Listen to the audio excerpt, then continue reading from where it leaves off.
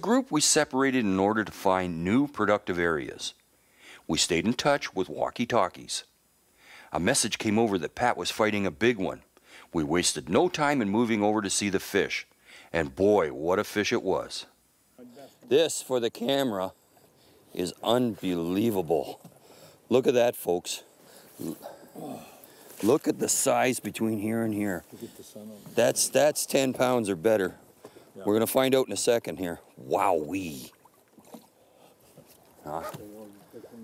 I'll tell you, Pat, I've not seen a brook trout that big in my entire life. I've not seen a brook trout. That's 10 pounds. There he goes. You know the beauty of that, Pat? A fish that large, you released. No question. No question. You released it. It was just, that's the best feeling in the world as far as I'm concerned. That is one of the grandpas of the pond here. Yeah. Absolutely critical. Those big fellows go. No doubt about it. That was great. Congratulations, my friend, with a wet hand and everything. That was wonderful. Fish of a lifetime.